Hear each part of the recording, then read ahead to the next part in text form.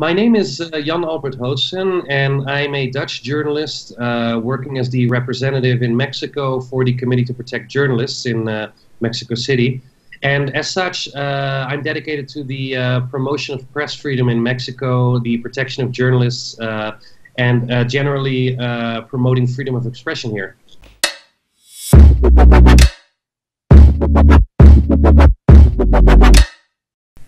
Well, CPJ is promoting press freedom in Mexico, and our objective is to make sure that journalists are able to conduct their work, to engage in journalism without the fear of retaliation.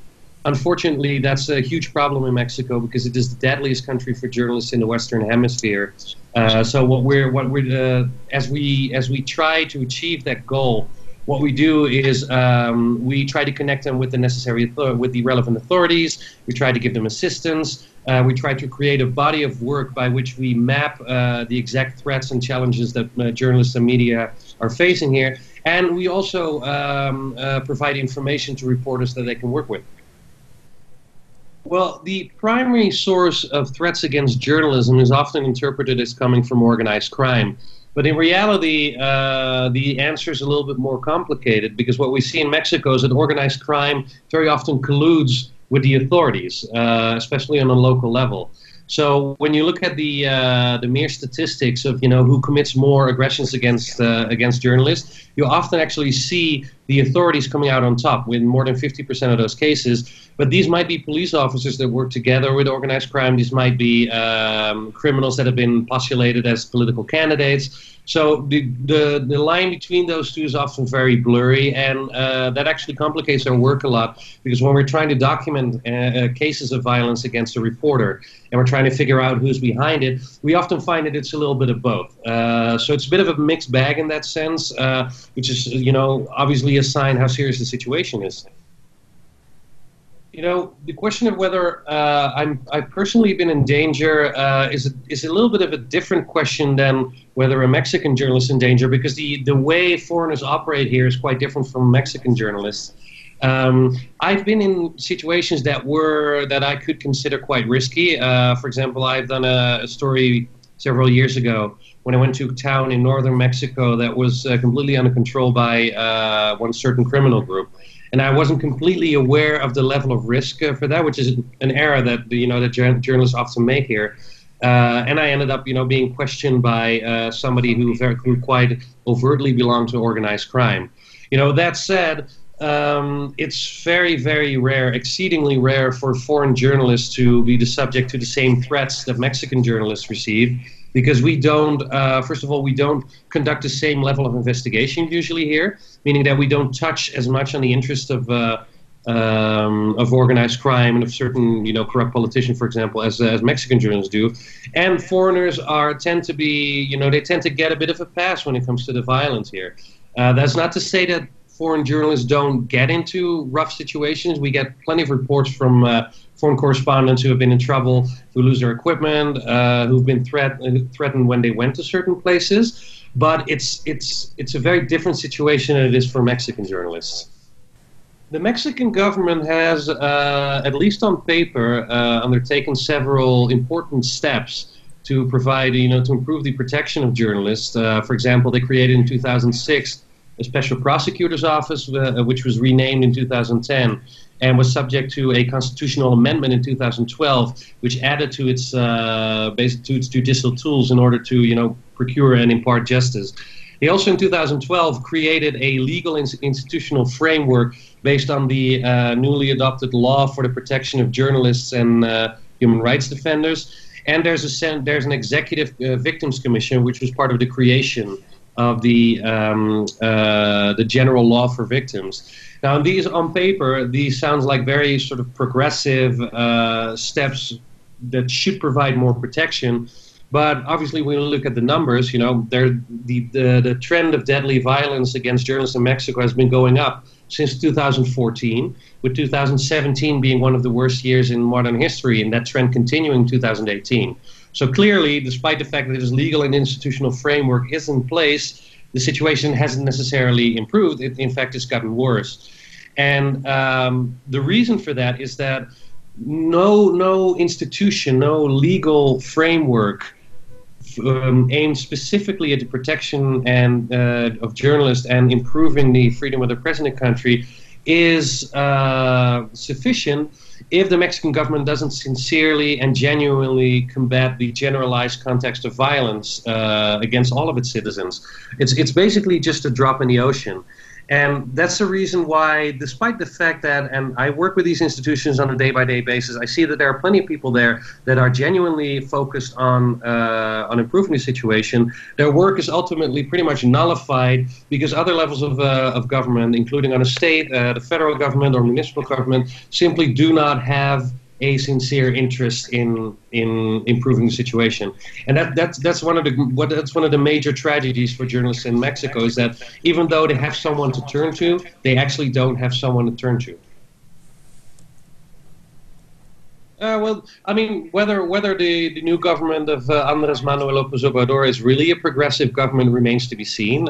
So far, many of the things that he has proposed since he was elected into office on July 1st have been proposals that are from a sort of classical Mexican political playbook.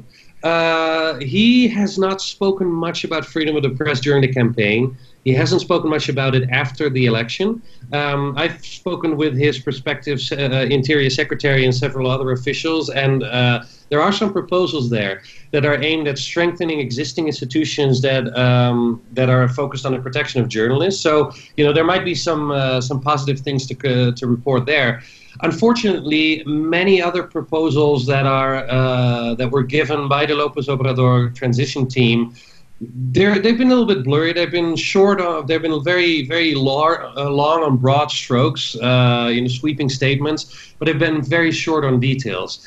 And ultimately, most experts agree that what needs to be done to improve the situation for journalists in Mexico, it means that the Mexican government needs to create an integral approach to the protection, to the procurement of justice, to the impartition of justice. It needs to strengthen the justice state. It needs to make the judiciary more independent. And it needs to seriously undertake a process of strengthening the police. Now, I haven't seen or heard many of these proposals coming out of the transition team. I don't know what the thoughts of López Obrador are on this, and I think that's a little bit worrisome. The fact that the new government hasn't been very explicit in what it wants to do. But what gives me a positive attitude is the fact that the transition team, the prospective members of Mr. López Obrador's cabinet, have been very open to speak with civil society. So there's a dialogue going on, and that's always a good thing. One major caveat, though, is that Mexico is a federal republic, and it's a very large federal republic. And it has a somewhat dysfunctional federal system, meaning that the federal government can only do so many things. And the states also need to collaborate with the federal government if it wants to develop meaningful policies. And on the state level, it's also a very mixed bag. You have some parties control certain states, other parties control other states. Some of them have a proven track record of doing something, others don't.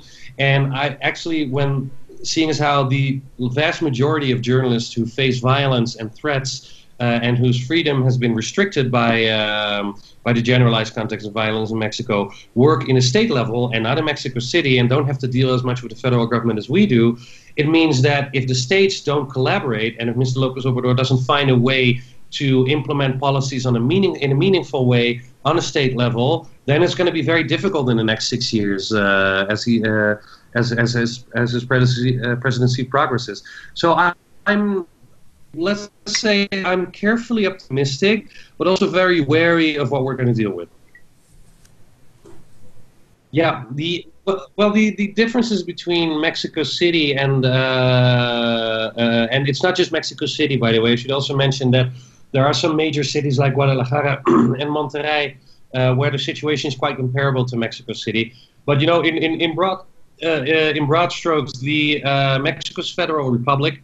Mexico City is its capital, is a state by itself. It's also a city that, including its surrounding municipalities, has about 20%, 15% of the entire country's population.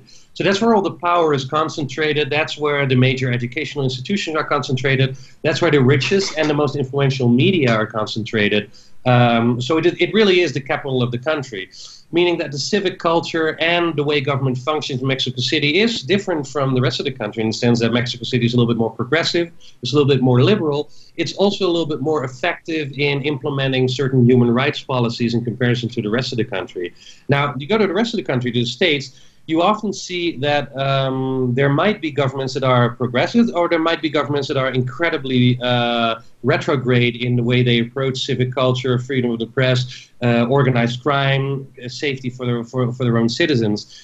And the way that influences press freedom and the way journalists can work and protection for journalists is that when a crime is committed against a journalist in a state like, say, Tamaulipas, which is one of the most violent states in the country, or Veracruz, or Guerrero, other very violent states, initially these crimes need to be handled by the local Attorney General's office and by the local authorities. Now, these local authorities are dysfunctional in these states. They've proven unwilling or incapable, or in the worst cases, both, of properly investigating crimes against journalists, of dealing with evidence, of trying to get a conviction, and then the federal government has to swoop in at some point under certain conditions. But the federal government, and in this particular case, when it comes to journalists, it's the Special Prosecutor's Office for Crimes Committed Against Freedom of Expression. The federal has to declare itself competent. It has to make a discretionary decision on whether it wants to attract a case or not. The judges will be involved. Communication needs to be involved with the local authorities, which depends a lot on the goodwill of both parties, and that makes it a bureaucratic nightmare very often for cases of journalists to end up in the corresponding authorities. And that's what makes it very difficult for journalists in the States, because they can't count on the local authorities. In fact, as we mentioned before, local journalists are often the target of local authorities, like police officers, like local politicians, etc.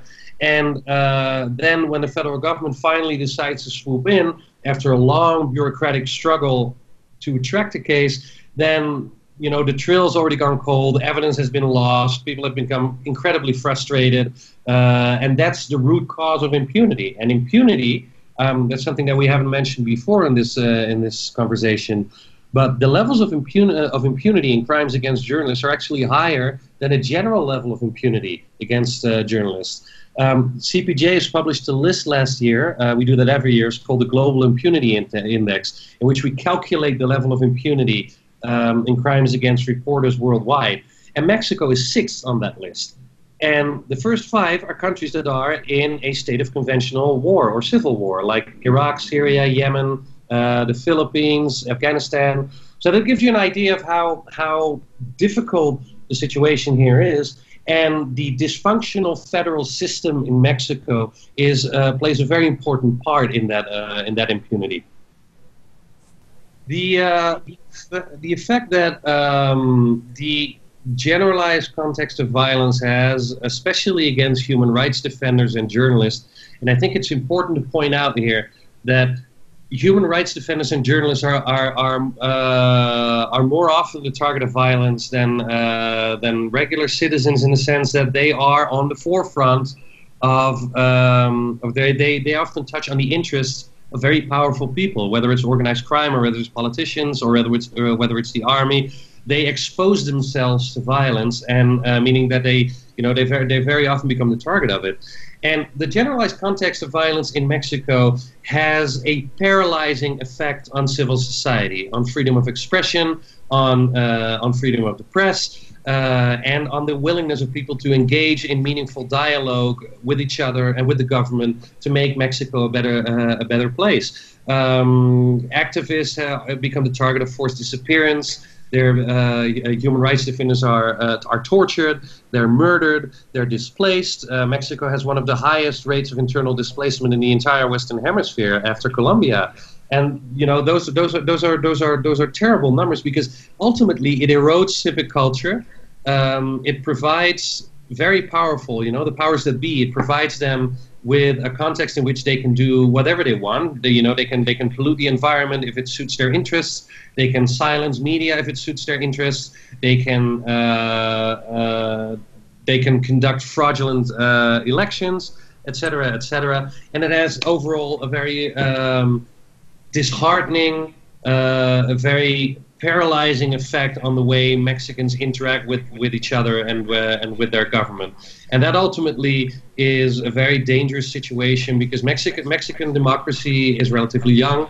Mexican democracy is relatively fragile. It's relatively vulnerable. It needs journalists. It needs human rights defenders. It needs people who are on the vanguard to speak out. And fortunately, and that's the on the flip side, there are still thousands of people here who, despite the violence, are fearless. They're motivated, and they go out to speak their mind, and they go out to promote the causes that are important to them. But if nothing meaningful is done within the next years, then the already fragile trust that people have in their own institutions, in their own state, will continue to deteriorate, and it will make the situation even harder, having an exponentially worse effect on democracy here, and on the way people conduct, and on civic culture, and on the way people conduct their activities with relation to issues that are important for human rights, for the environment, of freedom of the press. Okay, so for the Mexican government to move forward and combat all the problems that we've been talking about in this interview, I think it's important to point out that improving the economic circumstances for Mexicans is something that every Mexican government should always have as one of their top priorities. This is a country where approximately anywhere between 40 and 50% of the population lives below the poverty line. There are indigenous communities that are marginalized, that are living in extreme poverty. There's a lack of well-paying, good jobs in many areas. The Mexican economy is very focused on manufacturing and trade, but not as much on innovation and development. So these are all issues that any Mexican government should deal with. However, if you look at the most urgent issues of crime and security, these are issues that are not by definition caused by poverty, although poverty obviously plays a role. But lots of academics here have investigated the issues and have come to the conclusion that it's a matter of strengthening institution and engaging in a meaningful, open, and democratic dialogue with civil society. One of the things that the incoming government has recently done is they've organized so-called forums in different parts of the country, ostensibly with the intention of speaking with civil society about how they should deal with the issues that we've been talking about. Now, these forums have so far not been very successful, principally because the Mexican government decided that there wasn't going to be a sort of two-way dialogue. It was going to be a monologue, and the government basically explaining its policies instead of listening to people in areas where there's lots of violence. That's not the way to go about this. What you need to do as a Mexican government is to look at the root causes of crime and violence, of the most urgent issues. You see that there's a dysfunctional police apparatus, there's a dysfunctional justice state. You see that there's an enormous disconnect between, to give you a more technical example, between the kind of police work that judges need in order to reach convictions and the kind of police work that policemen in Mexico that are suffering from lack of armament, lack of training, and corruption are capable of even conducting. These kinds of issues need to be dealt with, and the only way the Mexican government can do that is by listening to its own citizens. And a huge problem with Mexican governments, successive Mexican governments, since long before I arrived here in Mexico about a decade ago, is that they don't really listen to their own citizens. They don't really listen to what the intricacies of the issues are on a local level, and they haven't shown a genuine interest in solving it. They've shown an interest in creating more bureaucracy, in broad statements, in grand gestures, but this isn't what people need. What people need is justice, a functioning justice state. What people need is to get the feeling that the state is listening to them and that they are participants in a democratic process that ultimately has the intention of making their lives better. So I would say that, summing this up, I would say that the Mexican government needs to strengthen its institutions and conduct an open and honest dialogue with civil society before it can, it can move any further. Instead of just creating more bureaucracy, instead of just creating more laws that are, while existing laws have proved completely woefully insufficient, and and let's hope that the incoming government is going to do that. It's been a mixed bag. The signs have been, you can be optimistic depending on what you see. You can be pessimistic, but I do hope that they continue at least the current tendency of showing a certain openness to speak with people. Well, the idea of re-victimization is what we call it in crimes against journalists is very clear. The idea is to disqualify the victims of crimes against journalists, so reporters that are victims of violence. Something that different levels of authority in Mexico often do is they, very soon after a journalist was murdered or was disappeared or was the victim of threats, etc., an official might go public by saying, well, the crime has nothing to do with our journalism, or, oh, well, the journalist had bad contacts. Well, something that Mexican authorities very often mention is andaba en malos pasos. He was acting badly. He was having the wrong context. He was having, he was part of organized crime. This idea of disqualifying, of blaming the victim, which we call re-victimization, has the purpose of it is to basically cover up the unwillingness of the authorities to do their job, and also to disqualify journalists so as to attack their credibility. And it's a serious problem. It happens less and less now because the outcry from civil society about it, including from ourselves, has been massive in recent years. But I remember, there are cases in Veracruz, for example, of particularly of Moises Sanchez, when the then governor of Veracruz, who's currently in jail over corruption, organized crime, and graft charges, just bluntly went out there and told the public opinion that the journalist who was kidnapped and murdered was just a taxi driver, so it's not important to investigate it. And obviously his goal was to divert the attention from this being a crime against one of the fundamental rights of Mexicans, which is the right of access to information and the freedom of expression. And these are rights that are enshrined in the Constitution. So if you attack that, it's a federal crime. It's specifically when public officials are involved, as was most likely the case in this particular murder. So you wash your hands of a very, very important responsibility of the state, and you isolate and disqualify the reporters so that it doesn't become a thorn in your side as an authority. And I think that's just it's very blatant, and it's very serious, and it's very disheartening when these things happen. Well, there's always an element of idealism when you live and work as a foreign correspondent. I mean, you want to inform people. In my case, back in Europe, of what's going on here. You want to let them know about the intricacies. You want to combat prejudices, and you would like your work to be impactful. That was always the case when I worked for Dutch media, and when I started switching a little bit to Anglo-Saxon media, like in the United States and in the UK and in Canada.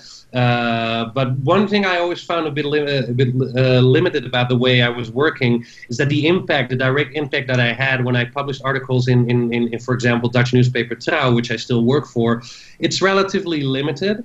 And after I started working for the Committee to Protect Journalists, I noticed that whatever I did, it had a direct impact on the lives of reporters here. If a journalist called me and told me that they were in danger, that they were getting threats, that they need assistance, and I started calling the Mexican institutions, trying to make sure that they were enrolled in the federal mechanism for the protection of journalists.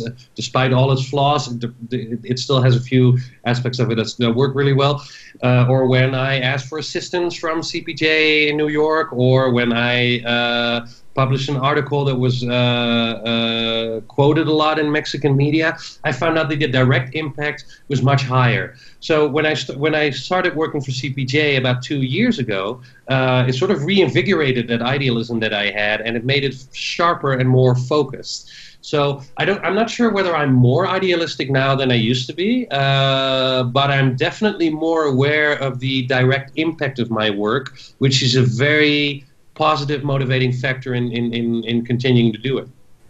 Okay, so I'm always optimistic because being pessimistic is not part of my job description. And if you're a pessimist, then you are unable to work as a human rights activist.